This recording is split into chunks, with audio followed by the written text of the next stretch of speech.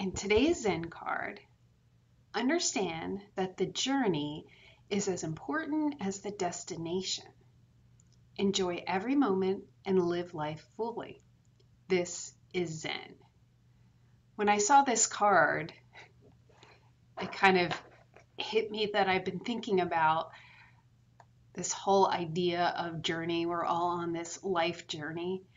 And I was watching or rewatching Eat, Pray, Love, and at the end of the movie, Elizabeth Gilbert has a statement about the journey.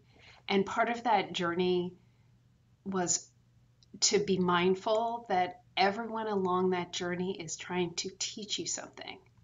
And I just thought that was a great way to think about life and to think about the people that in your life that are a gift to you if you're paying attention and experiencing fully your life and paying attention to the signs of signals of people that are trying to give you a gift.